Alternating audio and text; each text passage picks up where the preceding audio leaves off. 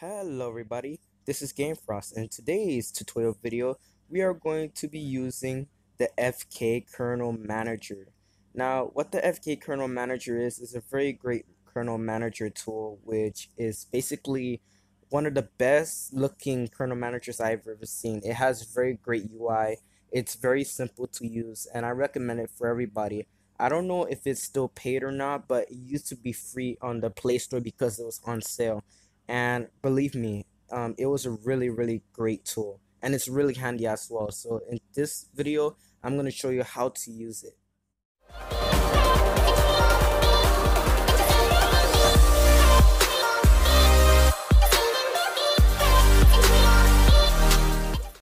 So as you can see here, we have our CPU, GPU, memory, battery, and system analytics, or what you could say statistics. Basically, we have a lot of data loaded into here. As you can see, I'm running on max frequency in my governor's performance, especially my GPU. The memory, now I have less free memory because of changing my my build prop. You can see that in my previous video, I believe. Basically, yeah, this thing shows a lot of stuff. You also have the live monitor right here. It could show you the CPU usage, utilization, and its deep sleep. So as you can see, a little bit of the CPUs in deep sleep, while most of it is using max frequency, which is 1.4 gigahertz. As you can see how much utilization the CPU shows. In the GPU, you can see how much speed it uses. So basically, my speed on idle went to 400. So basically, my GPU's idle speed used to be 270 megahertz until I overclocked it to about 400 megahertz idle, and it goes up to 650 megahertz when touched. On RAM, basically it shows you how much is used total and free, and it shows you the usage. Now the DDR bus is one of the most interesting because I did not know it actually shows you your RAM speed. I don't know if it's true, but I believe the DDR bus is basically your RAM speed. So basically my max RAM speed is 370. So when I move around, as you can see, it goes up to 370 and usage is 100%. So anytime when you touch the screen, it actually ramps up.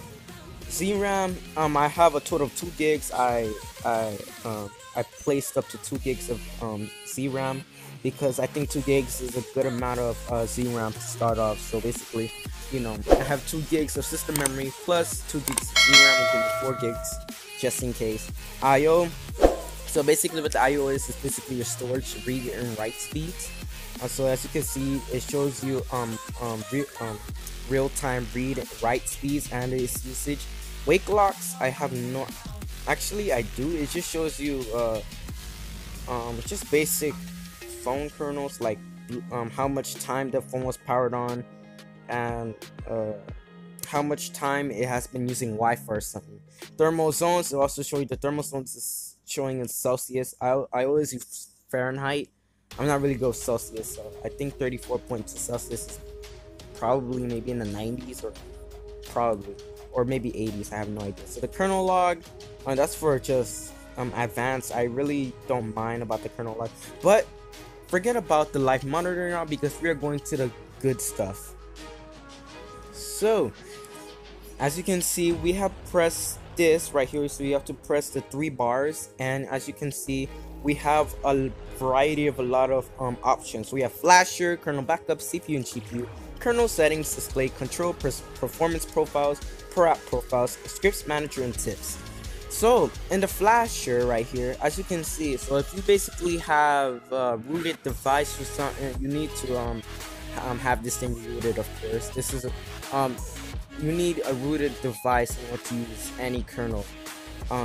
Basically what flasher is basically so if you have a ROM, right, if you have a ROM and you want to flash it immediately, all you do is just go straight to this kernel manager, and then you just go straight to your download, and then you just flash any file, and then you could press reboot after flashing, and you know, stuff like that. So I don't know if it has, I think it makes you boot into your recovery or something. I have no idea because I haven't tried it.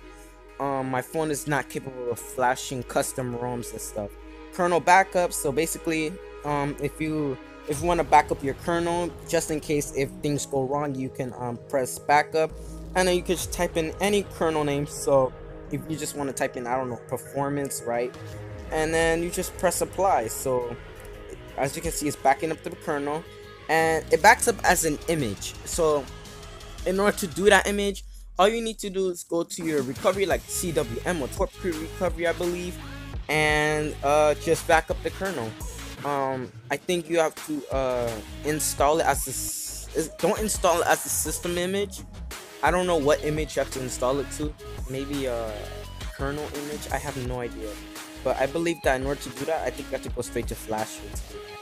Also, in the CPU GPU, as you can see, my minimum and max frequency is basically 1.4 gigahertz. In order to make your phone into the max, all you need to do is just change your minimum to the max frequency, which is basically that. So if you have, like, let's say a 2 gigahertz phone, all you need to do is just go straight to your minimum, leave the maximum alone, and press the minimum and just press it to 2 gigahertz, and you just run it on max. All you need to do is just press these right here. So what you do is that when this thing turns blue, I don't know if it's green or something. If it turns green, that means it's set on boot, so you always have to leave this on. You can also change your CPU governor. I'm limited right now, but in some devices you have a whole variety of governor options. But for me, I chose performance because I want the max out of it. And governor profiles, I believe, I don't know what that does, but you can set. So if you want to create a profile, you can, because you set it on boot. Core control. So basically, what you want to do. So let's say if you have an 8-core processor and you want to save battery, or basically your phone is always getting thermal throttled because it's too much heat. So in core control, you could just enable CPU cores or disable them. It's very easy. All you need to do is just click, and then bam. So it could turn online and offline wherever you like, and you can just press set on boot, so the settings could be applied every time you boot up. In GPU control, you can change the minimum. Yeah, as again, only change the minimum to 650 megahertz. I mean, not 650, but if you have the max, like let's say 100, 900, whatever, just set that to max. Now default, sorry for that, but for the default power level, I almost got a voice crack. For the default power level, I really don't know what this does, but what I know is that it basically depends on the power of your GPU. So let's say if your GPU is using that much power, you can change the power level to 3, 4, possibly 5. I have no idea. I've tried it before, but I don't know how this power level will work. Yeah. You guys have to search that up, possibly. So now we go straight to the kernel setting, which is my favorite part. So in the kernel settings, what you need to apply is for the MMC read ahead window, all you need to do is just type up to 4096 KIB, and for the DMO read ahead window, just put on 4096 KIB, and just set that on boot. Don't do anything else.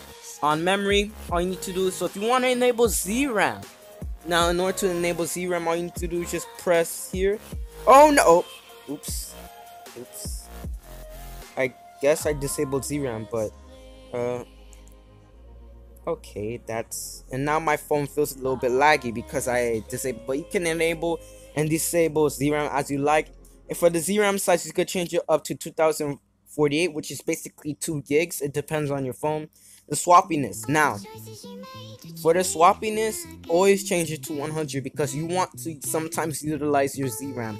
But sometimes the swappiness can also change if you want. So, let's say if you want your swappiness to be 50, that means it's going to use your system memory and ZRAM.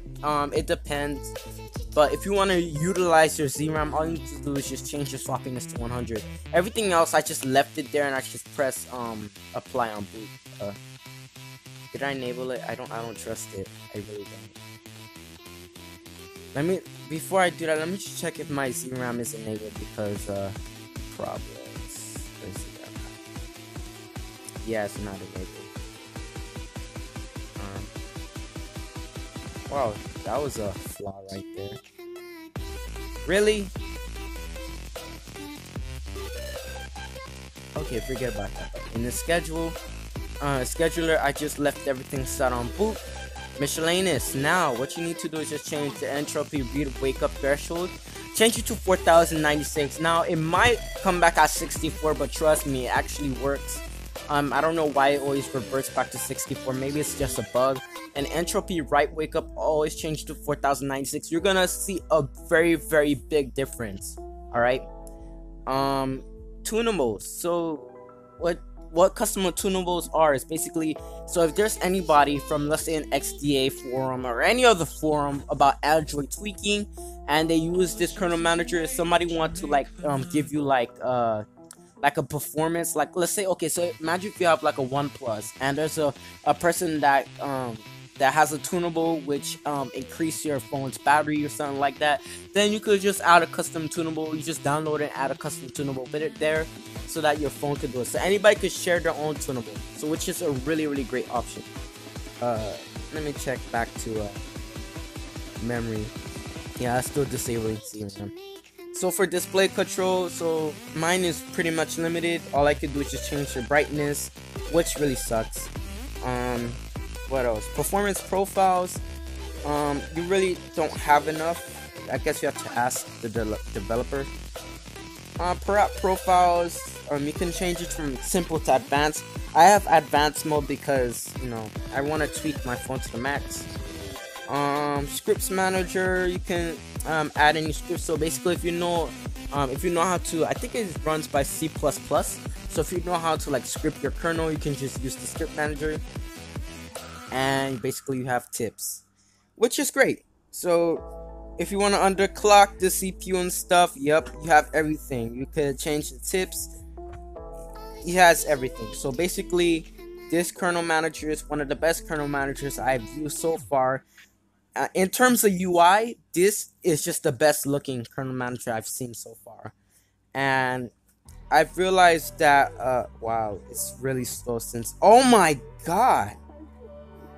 What happened to the ZRAM? Now it's NAND. Wow. That's terrible. But yeah, let me just re-enable ZRAM real quick. But yeah, as you can see, the kernel manager is really good. It's really stable so far. So if you want to try it out, I don't know if the sale had ended. I just tried it. It really works. So yeah, thank you guys so much for watching this video. If you guys want to leave a like, you can leave a like. If we can actually get 2 likes, that would be greatly appreciated. Also, if you want to subscribe to the channel, hit the subscribe button and also click the notification bell icon below so you never miss any other video. And also, I am really happy for 7,000 views. Now I've been really happy. My subscriber count went high and stuff. I reached 34 subscribers, and I am really happy right now. Like, I know it has been a very small step, but we can get there. If we can get 100 subscribers, we may have a 100 subscribers special and possibly a new channel trailer, because I haven't posted any channel trailer ever since. My most viewed video is basically what they call the Kernel Audio Tour channel. I mean, not channel video, which actually gained over 2,700 views standalone, which is very great. So if you guys want to check out my Discord server, the description will be the link will be in the description below. I will be posting a gameplay video soon, so check that out later on. So yeah, that's all I have to say. I hope you guys have a great day, and yeah, stay tuned everybody.